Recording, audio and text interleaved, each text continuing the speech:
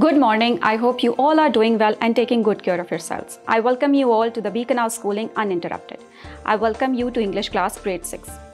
Let's have a look at the learning outcomes of today's lesson. You will be able to differentiate between the contextual use of some commonly confused prepositions. You must have done prepositions since grade 2 and you may be thinking, what's new about this topic? But it's really important to understand the difference between some prepositions which we commonly confuse and end up using incorrectly. Therefore, this lesson is important since it seems to address confusions. I will be giving you tips when to use what, especially in versus into, between versus among, on versus over versus above. First of all, in versus into. In is used to indicate something or someone inside a place covered by boundaries or borders around it. See, the ball is in the box. While into is used to indicate the movement to the inside of the place.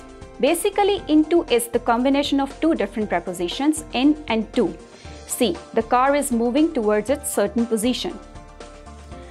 The ball is going into the box. Next we have between versus among. Between is typically used when referring to two things. For example, can you spot the differences between the two products? She held the diamond between her thumb and forefinger. Even you can depict from this picture, the pair work is being done between two students only. While among is used for a greater number. Examples are, there is no cooperation among the party leaders. He stood among all his friends and felt very happy. Group work is also depicted from this picture. Group work is being done among different students. See, more than two. Next we have on versus over versus above. On is in relation to something touching surface. For example, my journal is on the desk. He sat on the stone wall. Whereas over is used to indicate the movement of something higher. For example, the clouds moved over the city. Next is above. Above is in relation to something higher. For example, the clouds lingered above the city. Here are few more examples for on, over, and above.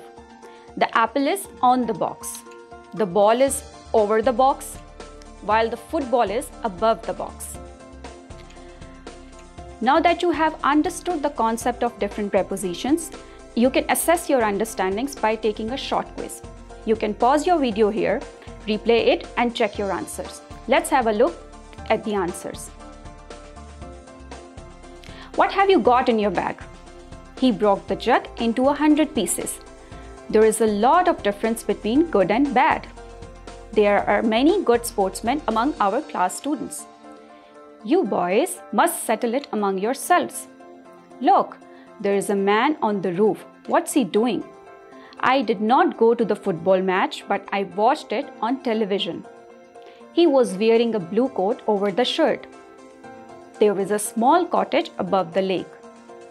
Mount Everest is about 8,000 above sea level. That's all from today's lesson. Thank you.